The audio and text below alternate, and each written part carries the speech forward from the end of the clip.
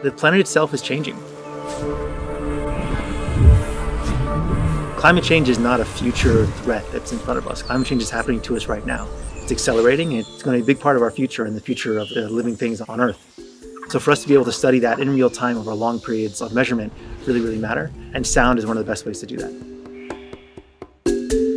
My name is Topher White, CEO of Rainforest Connection. Rainforest Connection is probably best known for acoustic monitoring. It's listening to all the sounds of the forest and their natural places, picking out the sounds of danger, like the sounds of chainsaws, logging trucks, gunshots, and then sending real-time alerts to people on the ground, like tribes, NGOs, and governments, so that it can actually show up and stop these destructive activities in real time.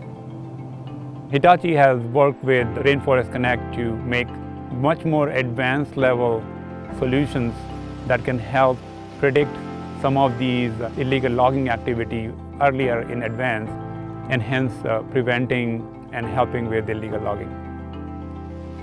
Predict illegal activity before they occur. So being able to use predictive analytics to warn of potential logging activity before it occurs actually allows us to save precious forests, precious hardwood, and eliminate some of these trophy loggings that a lot of illegal loggers do. So it's just connecting people in the most remote places to what's happening in the cloud, which sounds difficult without connectivity. But Hitachi Vantara stepped in and actually gave us exactly the type of expertise we needed in two really critical areas. So number one, being able to store and analyze big data and all this audio that's coming in from these devices and upload it to the cloud. And number two, use machine learning and AI to be able to detect particular anomalies in that data. So using convolutional neural networks and machine learning to create a model that's able to detect disturbances and predict illegal activities before they occur. When illegal activities like a logger will come, they usually will bring in trucks, and lots of people will come in. And that will create a change in the pattern of the noise.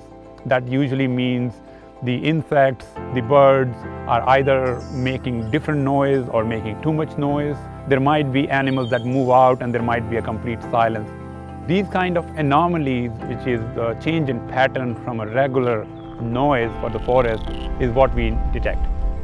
The animal can listen, can actually be aware of these activities few days or a few hours before they actually happen. And this allows us to capture the details in anomaly and validate it a few hours, a few days before they actually will happen. And that creates the essence of the prediction model that Hitachi has built. That's not magic. It's actually about being able to listen to the sounds of the forest, or being able to see the way that a bird reacts to an insect, reacts to a mammal, reacts to a person with a gun. This allows us to understand the fabric of ecology itself that much better. That's the work that Hitachi has enabled through their studies now, and that they're committed to continuing with. You want to be able to listen to the sounds of nature and really understand the fabric and the beating heart of nature itself through the sound that animals make. And that's really the biggest sort of step forward for us, is being able to listen to the sound of our living planet and extract everything that we can from what's there.